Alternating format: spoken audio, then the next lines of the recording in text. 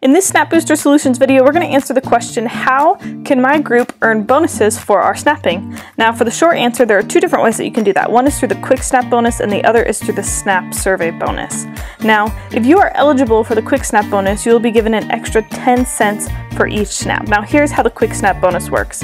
If you snap a receipt before the end of the next calendar day that you received it, you will be given an extra 10 cents for your snap. So as an example, if we went to lunch today and you got a receipt and you snapped it by 11:59 p.m. tomorrow, then you'll get the extra 10 cents for your snap. Now believe me, this adds up fast.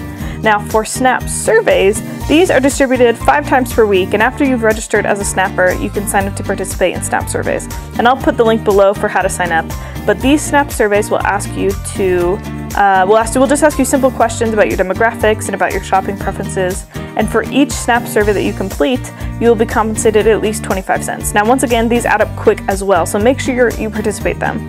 And especially if you have the Snap surveys and the Quick Snap, there is a lot of extra money, especially if your whole team is doing them, that can add up super quickly. So as a recap, yes, there are a bunch of ways that you can earn bonuses. The two specifically though, in this case, that will help you the most are Quick Snap bonuses and Snap survey bonuses.